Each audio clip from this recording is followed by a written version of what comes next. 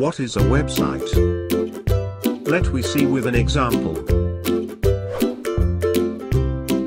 Consider a house. A house is a collection of rooms, like this. A website is a collection of web pages. So what is a web page?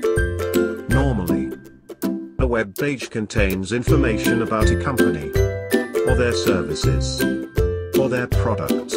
Information may be in the form of text, image or video.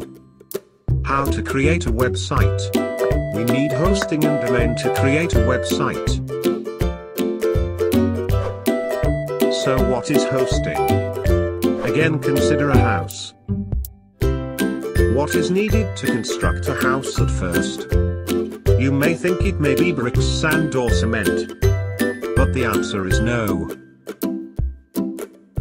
Because at first we need land to construct a house. Like this. Hosting is an online storage or place where we can upload our websites. Next, what is domain? Again, consider a house. It is difficult for your guests to find house with the address, as it is not easy to remember. Now a name was given to the house, called as Happy House. This identity name will be easy for the guests to remember, like this. To visit a website, visitors need to enter IP address, which is the location of hosting, where the website was uploaded. It is difficult for the visitors to find website with the IP address, as it is not easy to remember. Here comes the domain name as a solution.